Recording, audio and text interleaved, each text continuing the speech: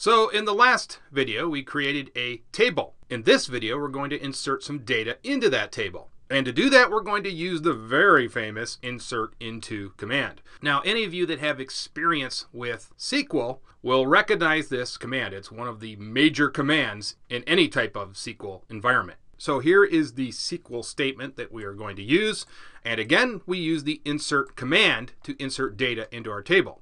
We have to specify again the table that we're going to insert that data into. Now here's the important part, the first part. We need to specify the columns in parentheses that we want to insert data into. And you will remember we created these in the last video. They're right here, the name and the address column. And each column inside these parentheses is separated by a comma. So if we had another column, we would have to put a comma here and add that column, and so on. Now, next we use the keyword values, and this is the actual data that we'll be inserting into our columns. And these values correspond to our columns. So the name column will correspond to this placement right here, and we're going to put in the name Mark, and then the address corresponds to this second position right here, where we're going to put in the address. And again, we need a comma to separate the values, and those again correspond to the column. So it's pretty simple, as you can see. And so everything is arranged perfectly. So let's go ahead and copy and paste this into the command prompt, and we'll just hit paste here.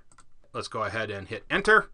And there you can see our query was okay. By the way, that's the lingo they use in SQL. It's always a query. So that's why we get this very simple message, query okay. But that means all the data went in correctly. Now to make sure everything went okay, we need to use the select command. And we're going to specify star here. That means we're just going to select everything. And then we're going to use the from keyword. And that basically just specifies which table we're retrieving data from. And in this case, of course, the table is user data. So let's go ahead and hit enter.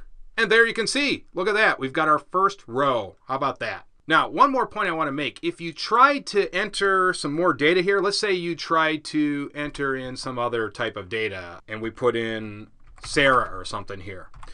This would actually throw an error because we only created 2 columns. We don't have a third column. So if we had a third column here, this would have been entered in too. But if you try to put a value in for which there is no column, SQL will throw an error. So I just thought I would let you know that. Okay, that's going to do it for this video. I will see you guys in the next video.